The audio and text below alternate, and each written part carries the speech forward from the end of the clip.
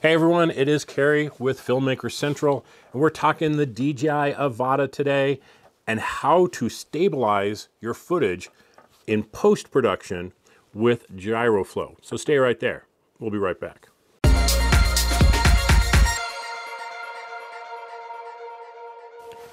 Now first off, I'm going to say that the Avata does really good with stabilizing footage. You have Rocksteady, the latest version, which does a great job, and you have an option to do horizon hold, which is really good. But I think if you want to really take advantage of the camera, you can use a product called Gyroflow. And Gyroflow is free, and it's a program that is used to stabilize footage that has gyro data embedded in it. Now that can be GoPro, that can be Blackmagic cameras, it can be some of the Insta360 footage, it can be some Sony cameras, and the Avata. If you get the latest version of Gyroflow, it has the profile for the Avata in it. So here I am in the Gyroflow interface. I'll go over here and I'll open up a file, and I'm going to grab just grab a piece of footage here. Now you can see the footage on the screen. On the bottom you have some play controls. On the very bottom you can see the gyro data. We can open these sides up a little bit here. We can see the information about the clip itself, that it detected the camera. It's got gyro data embedded in it. I really don't need to change anything at all on this left side. On the right side, I'm just taking the defaults for the stabilization and then determine what do I want my output to be. So by default, it's going to be what it detected, and it detected 3840 by 2160 at 105 megabits, which is fine. It's perfect. And if we hit play here, we can see the stabilized footage. And you can see it does a very good job of stabilizing the footage for you. But before you get to this point, before you hit record on the drone, there's two settings that you have to change. First off, using the goggles, you go to your camera settings and you have to set the field of view to wide. Okay, step one. Next, you need to go to the stabilization settings and turn off stabilization. You do not want Rocksteady, you do not want horizon level, you just want those turned off. That's when the gyro data will be embedded in the footage, and that's what Gyroflow uses. So here we're in this clip here. I can scrub through it. If I just want to export the entire footage, I can just click export. If I want to just take a piece out of this, I can scrub through this, find a spot that I want. I'll hit my in key, or I for in, and well, sometimes in and out works, sometimes it doesn't. I'll go back here and I'll use my trim start. Now it's only going to export this part of the footage. Now it's got my output path here. I'm just going to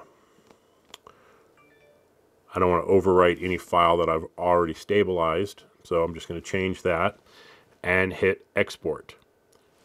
Now, what you're seeing running on here at this particular speed, this is running on a MacBook Pro M1 Max with 64 gigs of RAM. So it does this very quickly. It's running it at 61 frames per second, so basically real time. If it's a 5-minute clip, it's going to take 5 minutes to export, give or take, sometimes a little bit faster. But it does it pretty well. If I run the same thing with the same footage on my Intel MacBook, it's going to take significantly longer. It will work, but it will take longer. But on my MacBook Pro M1 Max, it just flies through this footage. So now I will go and we'll go find that particular clip.